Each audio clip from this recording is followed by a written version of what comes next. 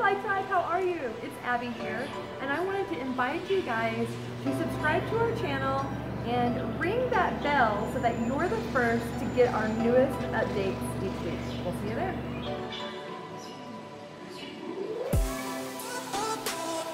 Alright, front lunge.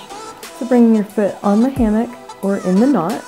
Now this can be a very difficult position at first until you get stronger in those stabilizers in that pelvic.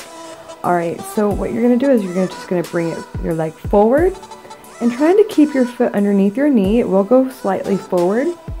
But then after you get done with a round or so of these, you can try and balance with this. Again, trying to keep that foot as underneath your knee as you can. It's okay if it goes slightly forward on this. This is your front lunge for aerial bar. Make sure you subscribe and hit that bell for the newest videos.